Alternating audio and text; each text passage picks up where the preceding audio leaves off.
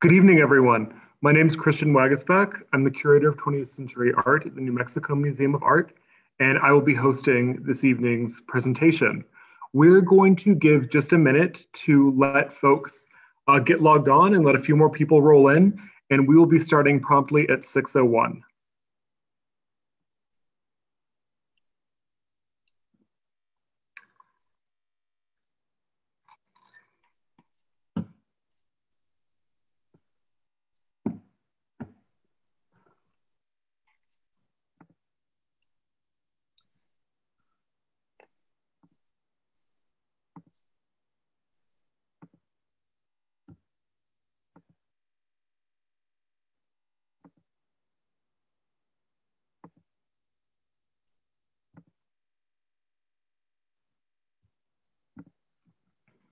Okay, good evening, everybody. Again, my name is Christian Waguespack. I'm the curator of 20th century art at the New Mexico Museum of Art, and I will be hosting this evening's presentation with Lois Manno. I wanted to give everyone a brief overview of the presentation before we get going and what you can expect tonight. Tonight's program will last approximately 1 hour. I will begin by doing a little background of our exhibition on Will Shuster. Then I will hand off the talk to our headliner, Lois Manno. Over the course of either of our presentations tonight, everyone is welcome to submit questions in the Q&A feature of the webinar. And that link should be at the bottom of your screen, and it's 2 little word bubbles with Q&A. Over the course of the talk, I'll be collecting people's questions, and when Lois is done, we'll come back together and I'll ask some of the questions and she'll be answering them, and we'll go for either as many questions as we have or until our time is up. So without further ado, let's get going.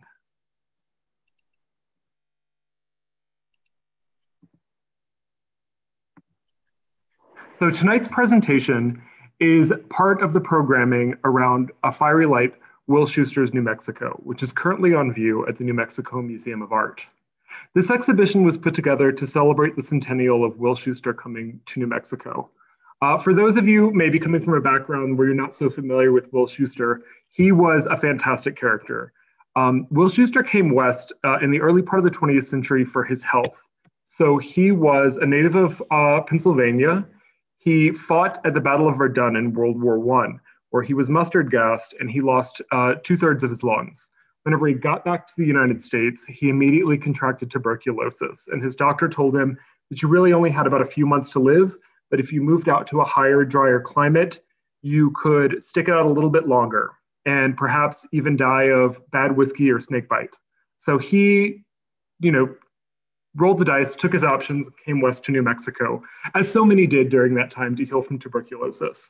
And there was this idea at the time that you couldn't really leave where you were healed or you would get sick again. So a lot of the early characters in early 20th century Santa Fe history who came here to heal from tuberculosis ended up staying for the rest of their lives for just that reason. Anyway, he came out not really expecting to have very much longer, but he ended up living an incredibly long life. He died in 1969. And over the course of that life, he really dove into the art scene here in Santa Fe and involved himself not only in the arts, becoming part of the Santa Fe Art Colony, being part of kind of the architectural revolution that we've now gotten to know as Santa Fe style, and being part of several of the city's now most iconic civil parties that we'll talk about in a second. But also just a beloved member of the art scene and an artist in his own right. Most of us probably know Will Shuster from his most endearing legacy, which is his Zobra, which we still celebrate today. And here I'm showing you Will Shuster, kind of later in life, standing next to the head of the Zobra, which he made. And here I'm showing you a more recent iteration of his horrific creation. And Will Shuster's Zobra is a wonderful kind of idea of, it gives us a great idea of what his mentality was and how he saw life, right? Zobra is the embodiment of gloom, and we burn it and it goes away.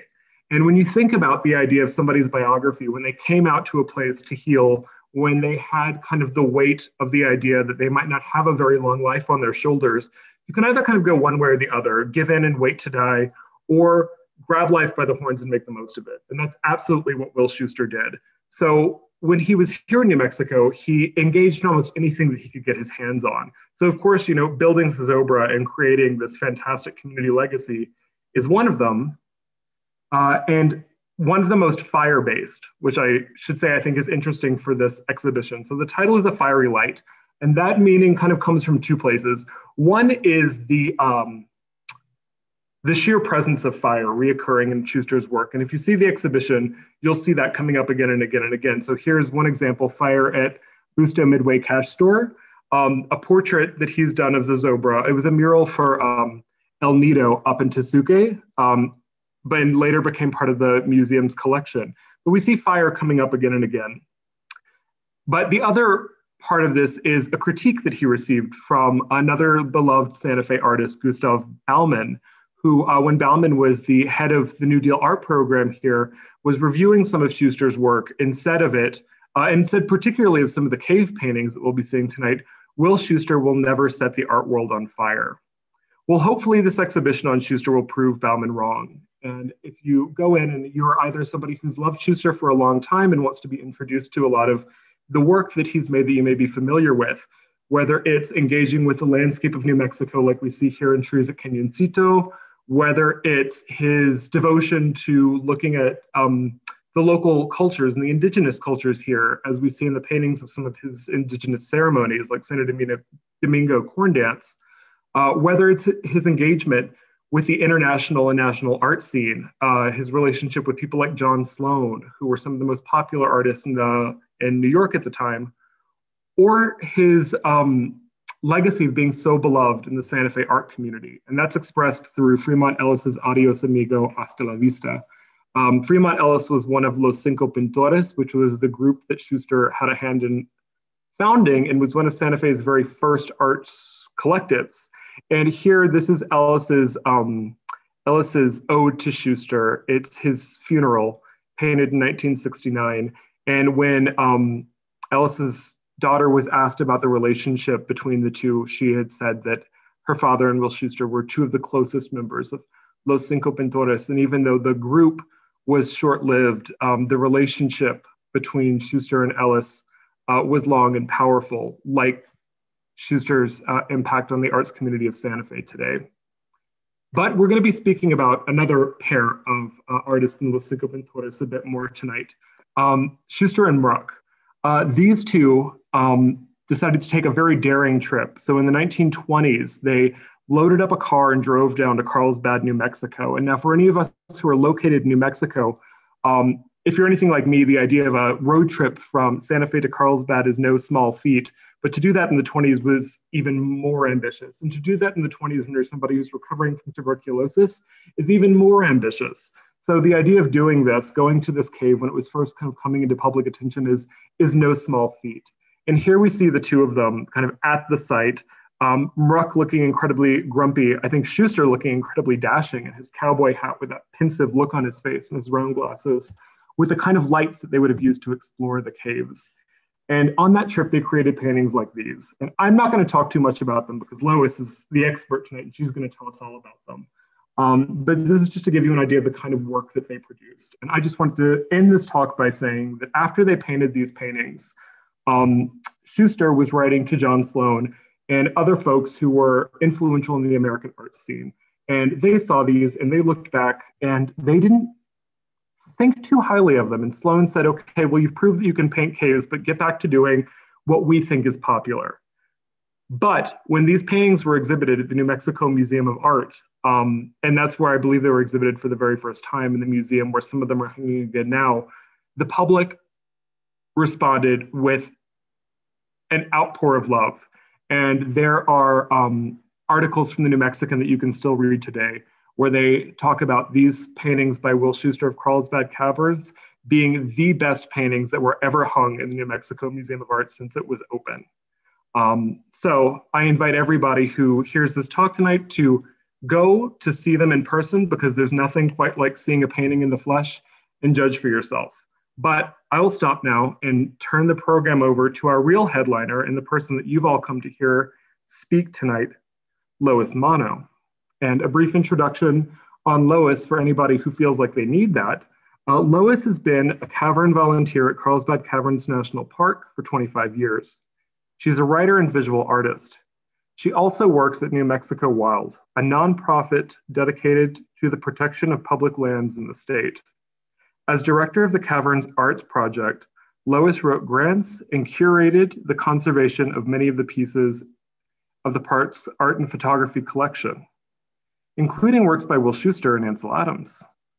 For several years, she oversaw the annual rehanging of the exhibit and wrote a book about the history of the artists at Carlsbad Caverns. And for those of you who are interested, that book is available in our bookstore, and we will make the phone number available in the Q&A of this presentation, but you can feel free to go down to the plaza and pick that up at your leisure. I highly recommend it. It's a fantastic book. She took up the strange hobby of caving when she was a college student in Texas, majoring in drawing and painting. And now, without further ado, I hand it over to Lois Manno.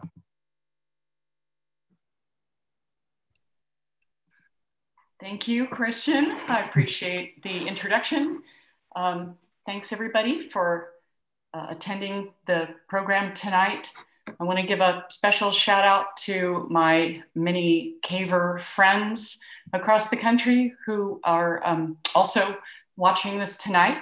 I'm really excited to be part of what's going on with the Shuster exhibit. I fell in love with Will Shuster as a result of the research that I did. The more I learned about him as an individual, as an artist, as a creative force of nature, the more amazed I was. And knowing that he was as obsessed by Carlsbad Caverns as I have become over the years was just an extra bonus. So I'm going to be sharing my screen and showing a PowerPoint presentation. Hopefully all this technology is going to work perfectly. Let's see if I can figure it out.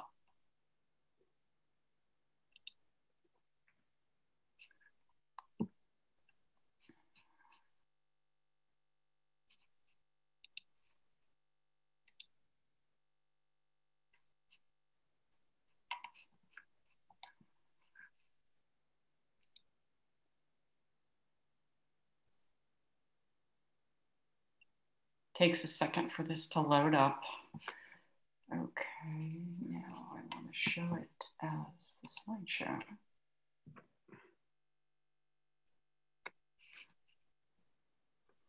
All right, hopefully that is displaying properly for everyone.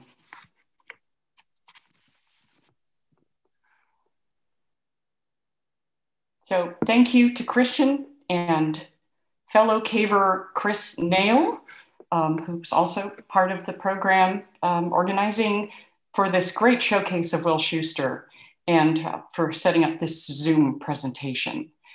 In the early 2000s, I made a proposal to the Park Service to help organize the park's art and photography collection in order to help fill a gap in exhibits for the newly renovated visitor center.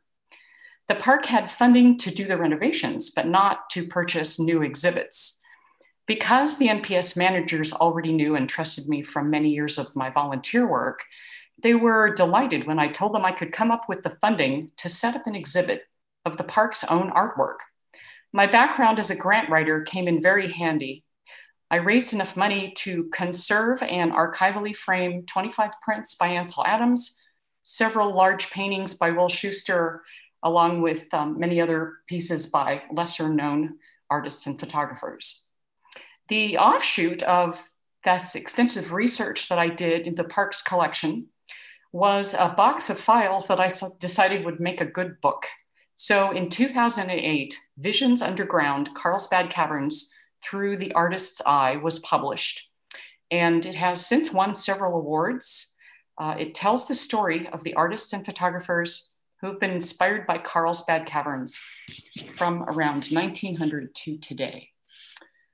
So this image here that you're seeing on the title slide is by a very talented Texas artist and caver named Tim Coates.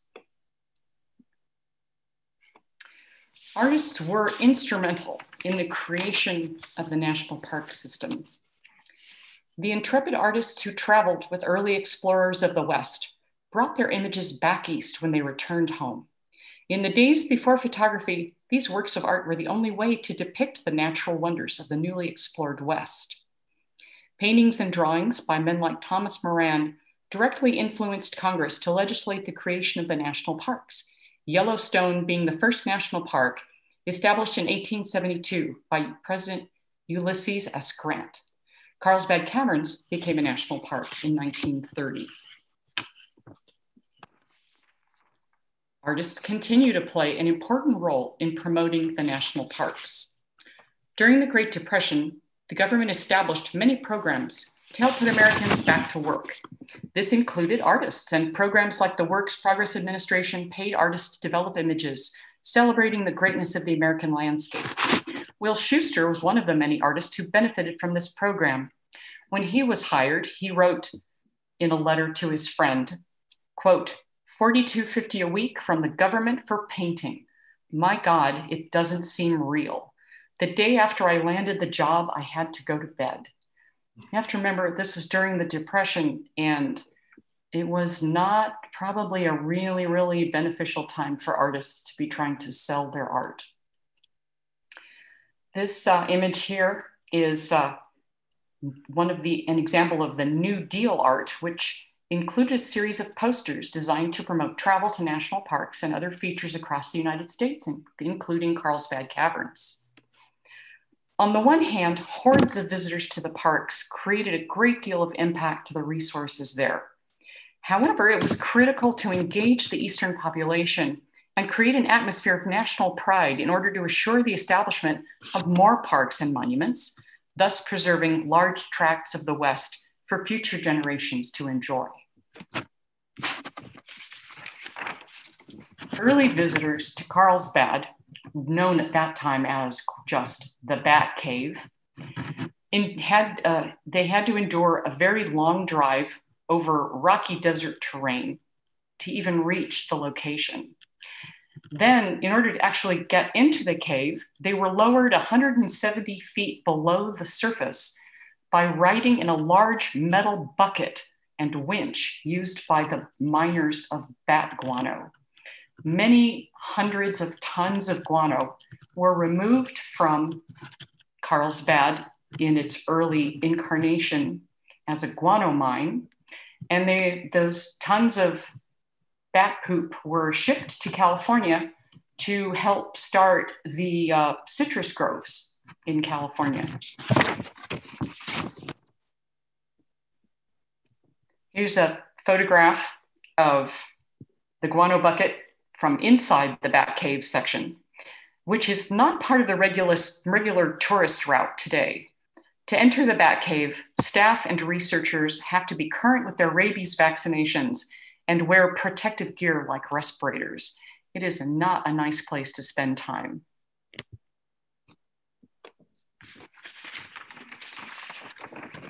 Here on the upper left is an early photograph by the photographer Ray V. Davis. I'll tell more about him in a minute. He chronicled the evolution of the cave from wild landscape to tourist attraction. Sadly, the cave suffered a great deal of damage in the early days during this process. If you take a look at that image in the upper left, and look at the floor in that old photograph, you can see incredible amounts of texture and formations and beautiful little knobby features. And there are also a lot of people in that photograph scattered throughout the formation area, standing around on the ground. And before trails were established, a great amount of the floor surface in Carlsbad was basically trampled into a fine powder. And when you go through the cave today, you'll see areas like the King's Palace, where all those beautiful, delicate formations that once carpeted the floor of the cave are now just basically sand. So I'm kind of sad that I missed the early days of Carlsbad Caverns, because it must have been even more breathtaking than it still is. Carlsbad Caverns National Park has inspired artists since its early exploration in the 1900s. and it continues to inspire artists today as a World Heritage Site. This photograph on the left of the natural entrance at summer solstice from 1930 was taken by Colonel Thomas Bowles, the first superintendent of the park. The figure in the photograph is his daughter, Margaret, standing in this shaft of sunlight that penetrates deep into the cave from the natural entrance for only a few weeks each year around the solstice. On the right is a contemporary photograph from 2001, almost the same vantage point, taken by Lee Watson. Carlsbad photographer Ray V. Davis worked with the discoverer of Carlsbad Caverns, a cowboy named Jim White, to put Carlsbad Caverns on the world map. This image from 1925 by the artist pioneer of early Carlsbad exploration, Ray V. Davis. He invented and modified equipment that allowed him to make black and white cave photographs of great clarity and beauty. I would say he was the only one of the early explorers who could equal the enthusiasm of the famous discoverer of Carlsbad, Jim White. Together, they made hundreds of photographs. Davis printed postcards and other promotional materials with his own money to promote visitation to the caverns. The little figure on the right-hand side of this image, who's kind of squatting on his haunches above that photograph, or above the shadowy foreground formations, that actually is Jim White in this photograph. This is a hand-tinted picture by Ray Davis of an area called the Fountain of the Fairies. It's one of the promotional products that Davis created. He made a bunch of these hand-tinted images and bound them together into souvenir booklets for early visitors.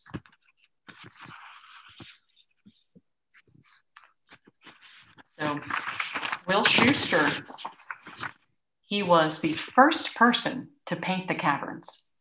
In 1924, along with his buddy, Walter Ruck, who Christian mentioned earlier, he was lowered in the guano bucket down into the cave and poked around and became incredibly excited about the whole place. He became kind of addicted.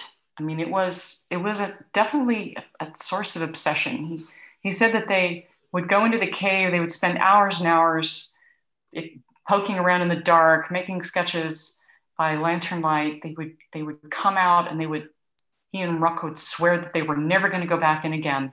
And then the next day they would get up and do it all over again because they could not stay out. In the lower left there is a picture of Shuster in his studio with one of his 1936 cave paintings. He actually worked a couple times at the cave in stints, 1924, and then later in 1936 as a WPA artist. You can discern his later paintings from the earlier works, primarily by the absence of developed visitor trails and lighting from his earlier works. The 1936 paintings very often contained portions of the paved trail, as you can see in that large painting he's standing in front of. In the upper right is a lithograph by an Oklahoma artist named Mercedes Erickson. From what I could determine, she was probably the first woman artist to illustrate the cave, which she did in 1931. So that's pretty exciting to find some firsts happening. A lot of firsts took place in Carlsbad Caverns. The cavern was made a national monument in 1924 and became a national park in 1930. Shuster loved the cave, and I don't know if any other painter dedicated more time and energy to portraying the caverns over the years than Shuster did.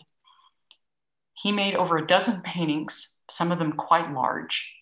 He donated a great number of them to the National Park Service. Several were returned back to the family, but there is still a sampling of incredible works that Shuster made and generously gave to the Park Service. They were in storage in an Arizona archival facility for many years. And through a bit of sleuthing, I was able to track them down.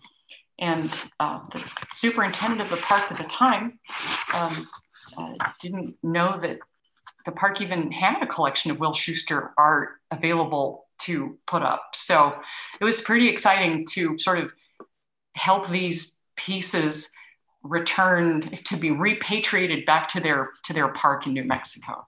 That was a really exciting thing to be part of. Shuster was fascinated by the cave, and he couldn't understand why his paintings weren't as popular with the critics as some of his other work was. Shuster stated, quote, "The cave has made a cubist, vorticist, and post-impressionist of me against my will." In 1925, an exhibit of Shuster and Walter Mruck's paintings was shown at the museum in Santa Fe. Apparently, Shuster was less than pleased by the mixed reviews the show received. In a letter, his friend and artist, John Sloan, gave him this advice. Sloan wrote, quote, "I suppose you had hoped too much from the cave stuff, and it blued you to have the bottom fall out of your hopes. Just forget it, put them away, and come to the surface of the earth again. Perhaps it's time for me to tell you that I never could really understand your interest in the bowels of the earth. I did like the pictures, and I saw how you enjoyed painting them, and I'm sure they were great technical exercises and well done, and I felt you had to get them out of your system. But if my advice is worth anything, you can have it. Come back to human life." I'm not sure that I would agree that they were simply good technical exercises. I think that they were pretty masterful. But it is also very difficult for people to relate to the images of cave formations, especially if they've never been underground or if they've never been to Carlsbad. It's just hard to have a frame of reference if you've never visited. Will Shuster, however, was not the only famous New Mexico artist who was inspired by Carlsbad Caverns. Raymond Johnson was professor emeritus at UNM and established the Johnson Gallery in 1950 on the campus. It was New Mexico's premier modern art exhibit space at the time. This image here, which is a triptych that measures 180 inches in total width, it's in the collection of the Albuquerque Museum. This was the second trilogy of Johnson's 16 works spanning 46 years, during which time Johnson eventually discarded his interest in nature-based representational forms in favor of pure abstraction. I had the pleasure of being able to view these enormous paintings at the Albuquerque Museum, and they're really, really spectacular. Very exciting to see. And we're going to move away from painting and touch a little bit on some of the photography. Ansel Adams, one of the icons of American and international photography, had this quote that I wanted to share. "Our time is short and the future terrifyingly long. Believing as we must that things of the heart and mind are most enduring, this is the opportunity to apply art as a potent instrument of revelation, expression, and perpetuation of wilderness actualities and moods. Through art of brush, pen, and lens, each one no less than another, we possess a swift and sure means of touching the conscience and clearing the vision." Ansel Adams created photography at the cave in a span ranging between 1934 and 1936, and again in 1941.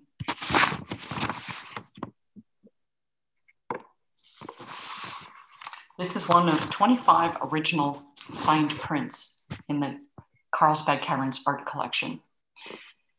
Adams was unhappy with his cave photos, and he compared shooting the cavern to, quote, photographing an illuminated stomach. In a letter to fellow photographer Alfred Stieglitz, who happened to be married to Georgia O'Keeffe, Adams wrote, quote, "This I must photograph, pray for me." He was sort of at a loss about how to attack subject matter as vast as Carlsbad Caverns without some of his own, bag of tricks. I mean, Ansel Adams was known as the master of natural light. And here he is now, having been contracted to take photographs of an area in which all the light is artificial and there is very little sense of natural scale. It made him cranky, let's just say that. The photos that Adams made at the cave in 1941 were intended to be part of the mural project, which was to be installed at the Department of the Interior's office in Washington, D.C. However, World War II intervened and the project was never completed. A series of photographs from the cavern by Ansel was narrowly saved from destruction by a diligent park employee named Ron Curbo, who went on to become the park's cave specialist for many years. Around 1978, he found the prints stashed in a cabinet, the contents of which were destined for the trash bin. When he realized what he'd found, Curbo put the envelope of prints on the desk of the superintendent, who waved them away without looking at them, saying that there was nothing worth keeping in that cabinet. Ron suggested that the superintendent take another look, and the prints were saved. So that's what these prints are that are now conserved and permanently in the park's collection and represented in my book. Here's another from that selection, Veiled Statue by Ansel Adams. Ansel hated using human models in his photographs, but there was no better way to communicate the sense of scale in the images than using the human form. So he relented and was forced to make that compromise in his aesthetic vision. This is a photograph of the visitor center, which includes the elevator house. Ansel may not have been happy with the images, but they are still beautiful representations of the park in its early years. This shows the original native stone architecture of the first elevator building, which is actually entombed within the structure of the existing visitor center. A portion of the existing native stonework remains visible in an exposed wall inside the new visitor center structure.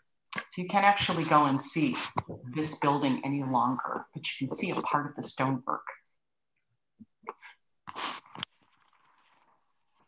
This portrait of the cave's first superintendent, Colonel Thomas Bowles, was made by Ansel Adams and is in the collection at the University of Arizona's Center for Creative Photography, which houses Adams's archives. Colonel Bowles was a tireless promoter of the cave and reigned as its superintendent for 20 years until he was transferred over a dispute about the singing of the hymn, Rock of Ages, as part of the cave tour.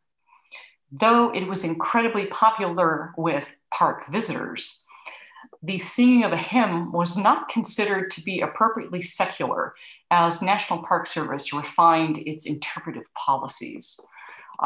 Unfortunately, Colonel Bowles just flat out refused to adhere to the demands of his supervisors. So he ended up being demoted and sent to a smaller park.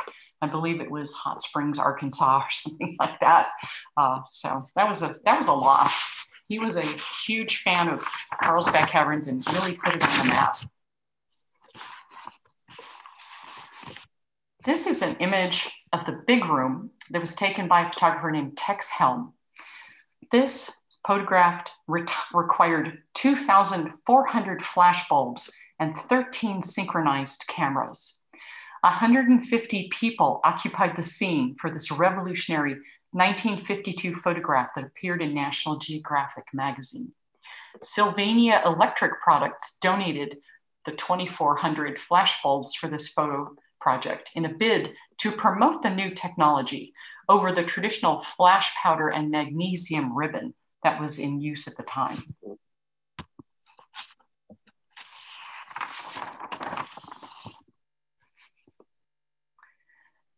This photograph, this painting is titled Cavern Interior by David Klein, was done in 1968.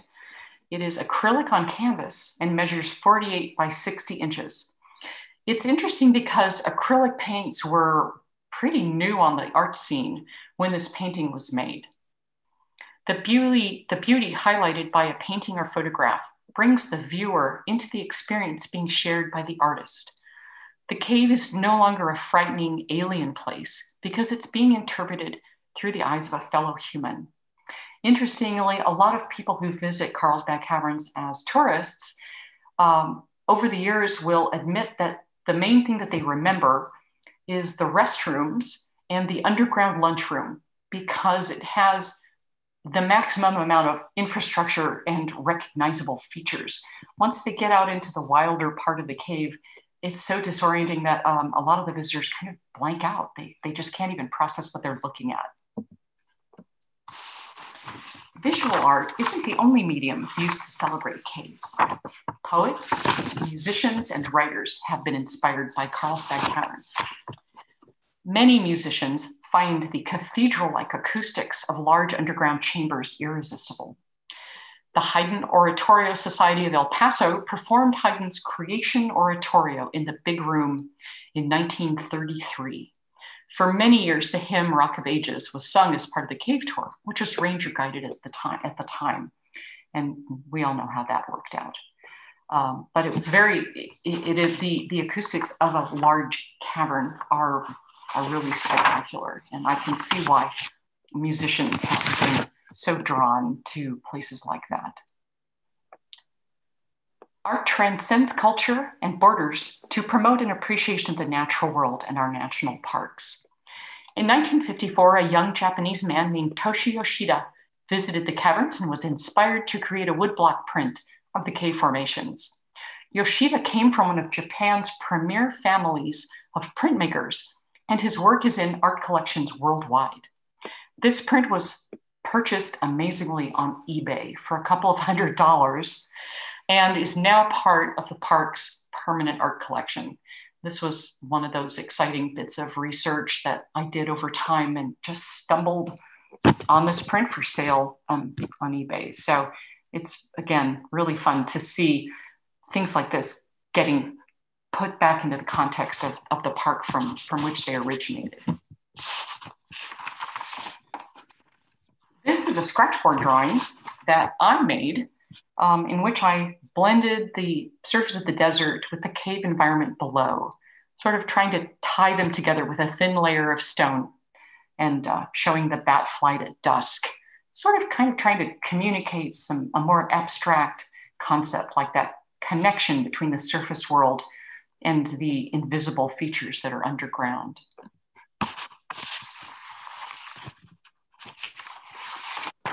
This print is also for sale through the Museum Foundation store for a brief time. During my time curating and bringing together this collection, I contacted many contemporary photographers who are caver friends of mine. And I was blown away by the generosity of the many photographers and other artists who donated dozens of their works to the park's collection.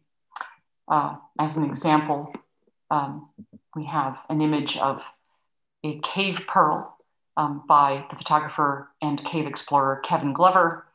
On the right is a photograph of the formation, very popular formation called the Totem Pole, taken by the cave explorer extraordinaire and professional ceramic artist Peter Jones, who I'm pretty sure is watching this right now.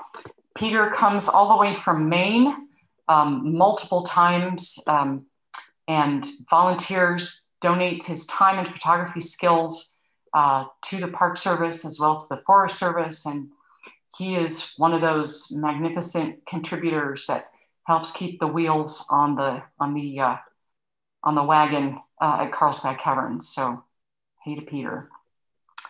In fact, volunteers are the backbone of conservation in many, many parks all over the country.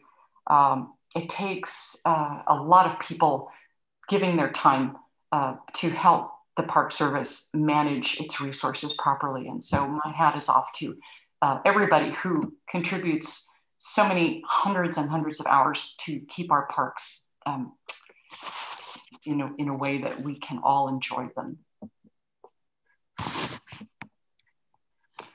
This photograph by Ron Kerbo, who I mentioned earlier as the savior of the 25 prints by Ansel Adams. He also took some very beautiful photographs while he was at the park. This photograph celebrates the beloved bat colony at the cave that numbers several million strong when it's there in the summer. These Brazilian free-tailed bats use the cave for their maternity colony, giving birth to their pups in early summer. Then they migrate to Mexico for the winter each year, come back every summer. They are also the source of that guano pile that was what resulted in the original exploration of caves, of Carlsbad Caverns. The main part of the exhibit space in the renovated visitor center can be seen here.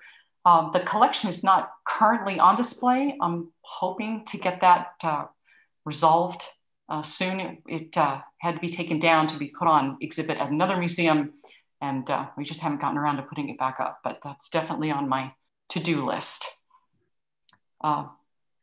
There are historic posters, magazine ads from the 1930s. It's not just fine art. It's sort of an exposition of showing all the different ways that the caverns were promoted in various media.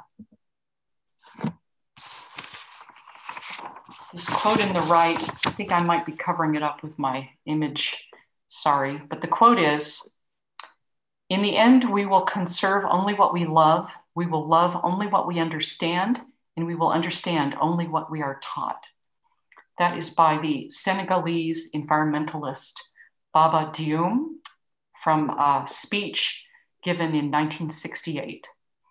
This painting of the Lake of the Clouds is inspired by the deepest point of Carlsbad Caverns. It's over 1,000 feet below the surface. You access it through crawling, caving, walking, and over 600 feet of high-angle rope work. So it's not part of the visitor tour, but it's very much worth visiting. There's a photograph of me during a video project at the Lake of the Clouds that was done a few years back. It's a spectacular place. The deepest point in that lake is about 11 feet. And again, kind of giving a little bit about some of the other work that I've done at the cave. As I said, volunteers contribute thousands of hours to public land stewardship every year. One of the most fun projects I've done is I was directing the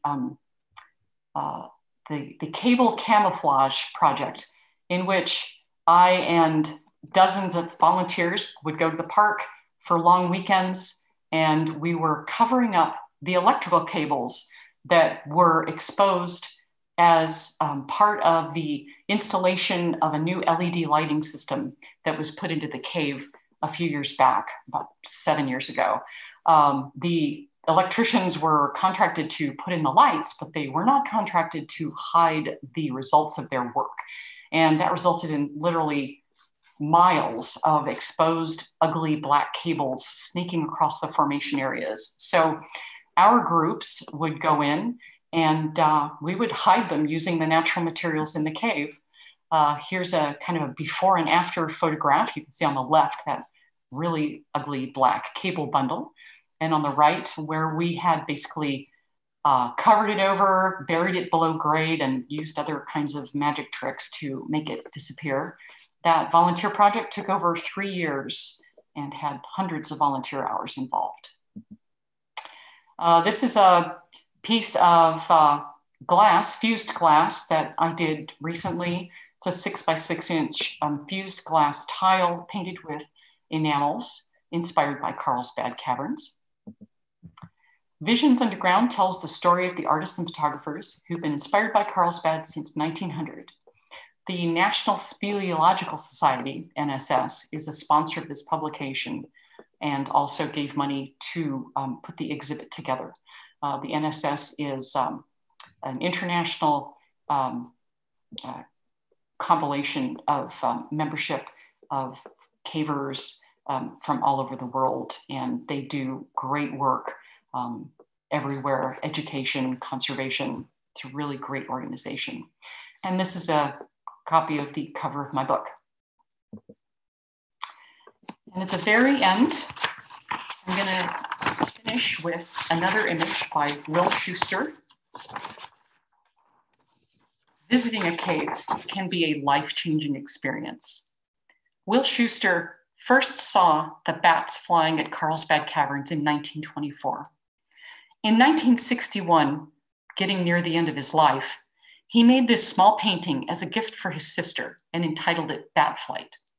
Almost 40 years later, Will Shuster was still thinking about the cave and still thinking about those bats. And I think that that speaks volumes about how moving it can be to become familiar with, to become intimate with a national park and an environment like Carlsbad Caverns. It has certainly changed my life. And I feel a kinship with Will Shuster for the way that it obviously affected him for his whole life. And that concludes my program. Thank you so much, Lois. That was a fantastic talk. I really enjoyed it, and I learned so much about artists that I had never heard of before. So that's always a great treat. And learned a bit about some artists that I thought that I knew really well. But people are always a surprise. So now, everyone, we've got a few minutes left for Q&A. So if you have any questions about Lois's program or anything associated with tonight's program, go to the Q&A box. It's at the bottom of your screen. It's got the two little chat bubbles. Put it in there, and I will present those to Lois, and we can get your questions answered.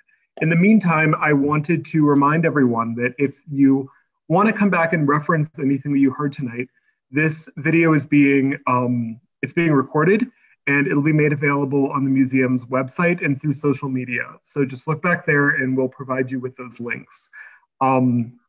The other thing that I wanted to thank Lois for, other than her fantastic talk, is all of the volunteer work that she's done to make this site such a fantastic place. So on behalf of myself and the museum, thank you, and thank you to all the volunteers who I'm sure are listening tonight for all that you do to make this New Mexico natural wonder what it is today. Well, it's so fun. We feel very lucky and honored to even be able to do the fun stuff that we get to do and go off trail. And yeah, it's, we get as much as we give. Oh, good. Okay, so we do have some questions, Lois. Oh, go ahead. Do you have No, I think we could keep the slides up in case we need to reference anything. All right. So the first question is, well, okay, this might be a me question, but it could be for both of us. Did Shuster work primarily in oils? So the answer to that is he worked a great deal in oils. He was also renowned as a printmaker, and he did a lot of work in engraving and also lithography and drawing. So he kind of went across media. So most of the work that you might see are oils, but there are also a lot of prints out there, prints and drawings. Lois, do you have anything to add to that from maybe what you've come across Shuster's work? No, I think that's accurate. I mean, he did some really wonderful, lithography and all sorts of, he would really dabbled in many things. I mean, puppeteer, he was doing mixed media constructions. He was fearless. He did everything, really. True Renaissance person. Okay, I'm glad somebody asked this question because if they didn't, I was going to ask it. There were photographs of cave pearls. What are they? There are places in Carlsbad Caverns, well, and in other caves, where,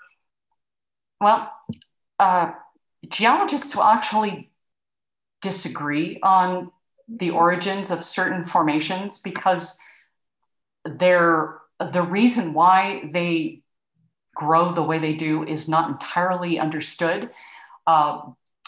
The current belief is that microbes actually influence to a great degree the shapes that formations take as they're growing. The general formation process, though, is water dripping into a cave void from the surface, deposits a very thin film of mineral. Usually it's calcium, but it can take other forms as well. And airflow, evaporation, the mineral content of the water, and a lot of other factors, including microbes, affect whether that material is deposited as a stalactite hanging from the ceiling, as stalagmite coming from the floor, or as a cave pearl. And a cave pearl is a very unique formation that you find in some cave pools where a tiny particle of some material gets agitated in the water by dripping incoming water, and it gets coated by progressive layers of calcium, calcite, just as the formation of a pearl in an oyster, which is why they're called cave pearls. But I believe that there is some other factor than just the agitation of water, because in many pools where there's water dripping, there are no cave pearls. And in other places, you'll see thousands of cave pearls all over the floor of a pool. Some are the size of the head of a pin. I've seen them as large as golf balls. So they're really a kind of a fascinating and weird. I've even seen cubic cave pearls. Oh, wow. Yeah, it's crazy. It's a crazy thing. There is a lot about caves we truly don't yet understand. Well, that's great. Yeah, and that image of them was just beautiful. Isn't it? Okay. So the next question we have: any idea when the Cavern Art Project will be set up once again in the Visitor Center? Well, there are a lot of factors that are in play there. I mean, the Carlsbad Art Museum hosted an exhibit of the Cavern Arts Project several years back, and a lot of the work came down, and then maintenance decided that would be a great opportunity to repaint all the walls in the visitor center. So they did that, and then the superintendent was diverted into other things, and it just has not been high priority, unfortunately. And I periodically check in with cave managers to see if the timing is good and the will is there for the art to get put back up, because it is a pretty daunting project to hang dozens. Christian, you can relate to this, to hang dozens of pieces of art in a large space and having to do the title cards and everything, and it's a lot of work. And every time we would rehang the exhibit, it would take 4 people 3 solid 12-hour days to do it. So I'm hoping that maybe after the pandemic, we'll have a chance to see it. Well, I hope so. I would love to be able to see it again. Okay. Would you like to come and help us hang it? Yeah, sure. That'd be fantastic. Call me. All right. Okay. These are 2 questions that I'm going to put together because I think that they kind of piggyback on each other, and I think they're very good ones. Can you explain on what you mean when you say that Jim White discovered Carlsbad Cavern? I see native art in the entrance today. And then another question, were there any signs of early human life found? Well, yes, there is artwork in the natural entrance. There are some dim but still visible pictographs made with red ochre. There are mescal pits very close to the natural entrance. So yeah, the Apache and other tribes were active in the area for many centuries. When I say discoverer of Carlsbad Caverns, I'm referring to what we would consider to be the historic Anglo discoverer of Carlsbad Caverns right. Around 1900.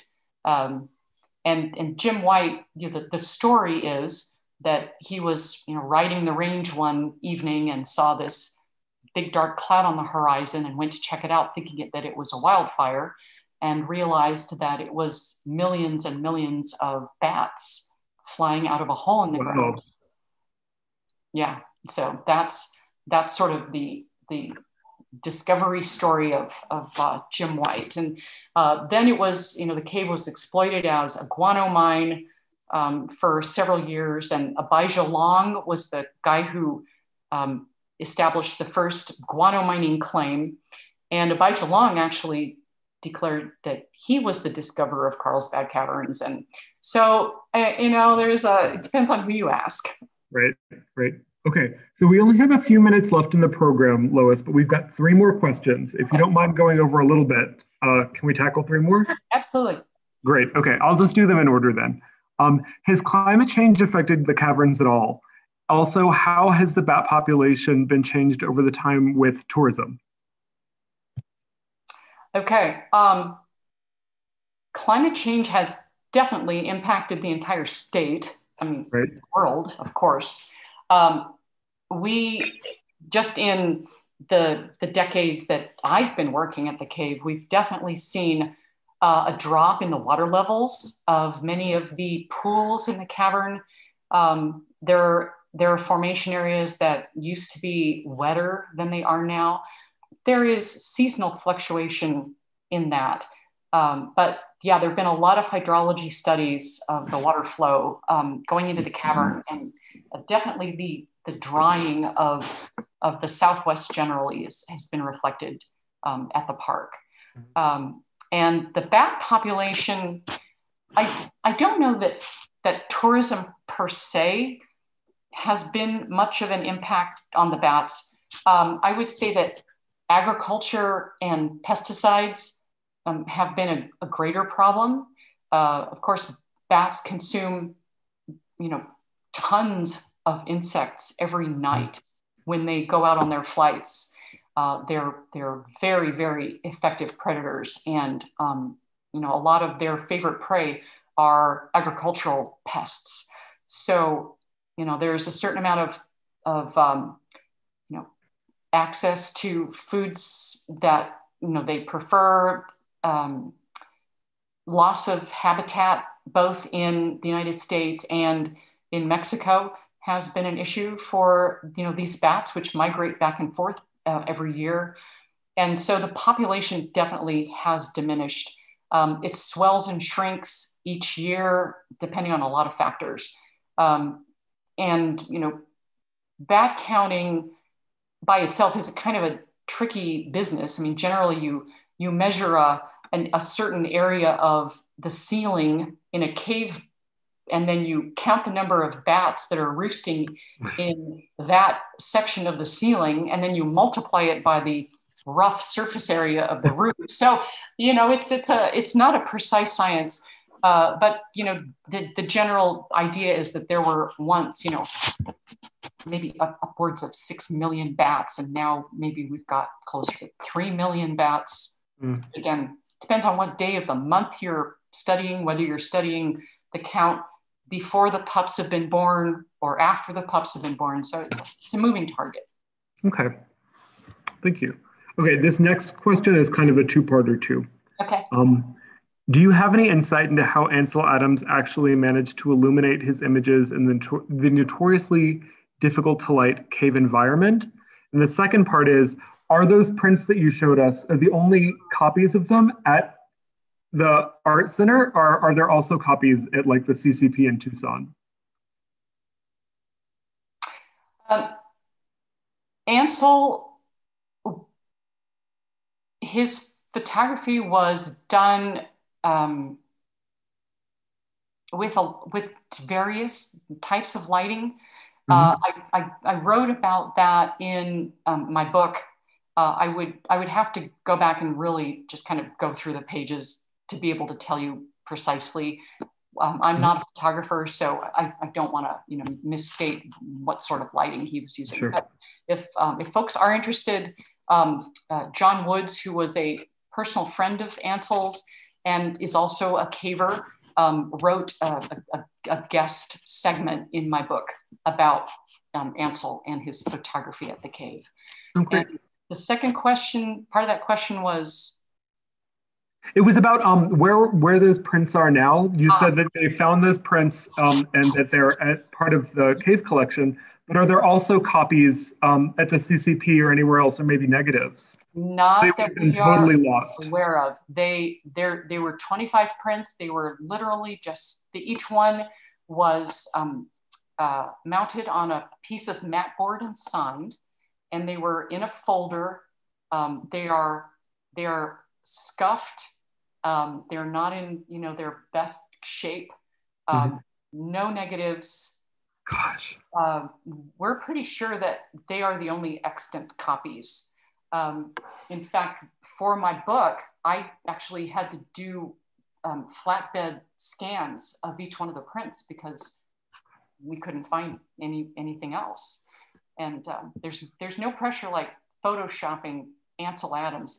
Right. It was like, wow, in over my head. Gosh, imagine just to think that that whole kind of chapter of his career would have been lost. It's a close call. Yeah. Okay. Pretty exciting stuff. I mean, there are other photographs of Carlsbad Caverns around. These are not the only photos, there, and a lot of those are, in other collections. Great. Okay, last question. During Schuster's early visit, what type of lighting did he use? And then the second part is, and how documentary or true to life were the images? Are they expressionistic at all? Well, in the photographs of Schuster that Christian showed, and you could see these big kerosene lamps. Those lanterns are what they hauled into the cave. Christian and I were actually talking about this, and that Schuster would not have done any paintings in situ, but he mentioned that there are sketches in Schuster's sketchbooks. Yeah, I can speak to that just really quickly. That the Museum of Art holds all that I know of that exists from Schuster's sketchbooks that he brought back from the trip, and they're full of a great deal of preliminary sketching. Some of them just in pencil or charcoal, some of them in color, so you get a sense for him thinking about the way that that'll translate later. But for the most part, what they are very specific small scenes. So I get the idea that he might have put together some of those larger works from more kind of specific drawings. You don't see too much kind of overall composition work, which I think is interesting, and tells us a little bit about how he would have focused with that little bitty light that he had. And as far as the accuracy of how he portrayed the cave formations, I can often look at a Schuster painting and say, oh, that's the Devil's Spring. So he really was pretty true to the shapes of the forms. However, he did take great liberties with the colors. So, some of the blue tints of some of the formations and the greens and the reds. For the most part, Carlsbad Caverns is shades of white, cream, gray, and gold with some deep reds in there. So anything beyond that kind of ochreish color palette is going to be invented. Right. Okay. And I would add, just from my own studying of the paintings, that if you go to the exhibition and in the slide that I showed earlier, you can compare the paintings that Merck did with Schuster's. And there you can kind of get a sense for how naturalistic Schuster's were, because Merck's were so expressionistic and inventive and a lot more kind of fantastical. So I like that kind of duality. Okay, and those are the questions that we have. So Lois, I just want to thank you again so much for this fantastic program. I want to remind everybody that this is going to be online, but if you want a little bit more, please go to the museum bookstore, pick up Lois's book, pick up a copy of that beautiful print that she showed us. And if you have time, pop in and see the Schuster exhibition. And I want to thank you, Lois. It was a pleasure having you. And thank you, everybody who tuned in. And please keep an eye out for more programming from the museum. And everybody have a great night. Bye. Thank you. Bye. Thank you.